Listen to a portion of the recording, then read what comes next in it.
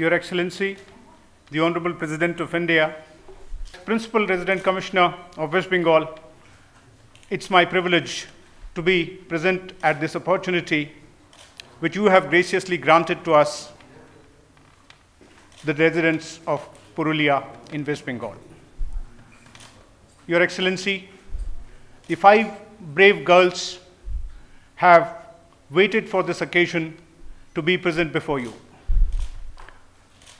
Of them, Afsana Khatun and Sunita Mehto have had the distinction of standing before you in May 2009, Madam. Beena Kalindi, Mukti Majhi and Sangeeta Bauri are waiting for this proud and momentous occasion in their life, which they will cherish always. Your Excellency, we are extremely grateful and overwhelmed at the gracious desire you have given to meet these young girls, the torchbearers of individual empowerment, who have resisted the social evil of child marriage in Purulia solely by their conviction, courage, and confidence. I am delighted, Your Excellency, to say that Ms. Karen Halshoff, UNICEF representative in India, is present with us today. I now request my colleague Avnindra Singh, District Magistrate of Purulia, to kindly present the mission which has enabled these girls to travel from Purulia to the Rashtrapati Bhavan. President of India for inviting these brave girls of Purulia district to Rashtrapati Bhavan, for giving blessings from Your Excellency. The social movement against child marriage, which was started in Purulia in year 2008, got real momentum only after getting blessings from Your Excellency in May 2009.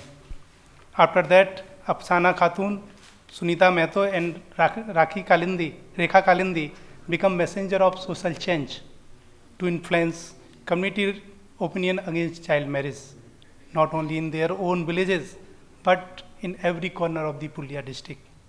Today, Beena Kalindi, Sangeeta Bauri and Mukti Majhi are becoming torch bearer of this movement in different areas of the Purulia district and West Bengal state.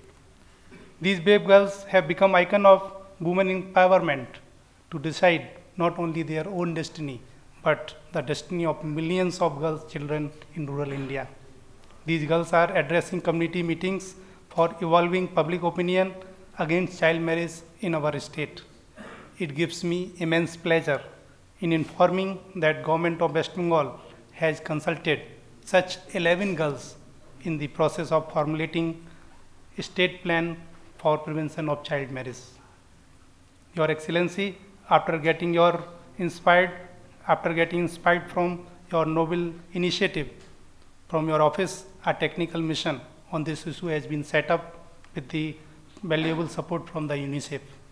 In this endeavor, Your Excellency, UNICEF has been a responsible partner throughout our journey. We express our sincere thanks to UNICEF and expect the same level of sustained support in future also.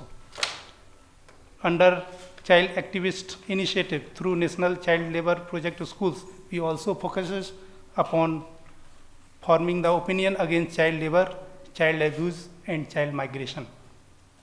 Your Excellency, under Child Initiative, we are also focusing upon developing the leadership qualities and power of expression and problem solving among these girls through various workshops and training.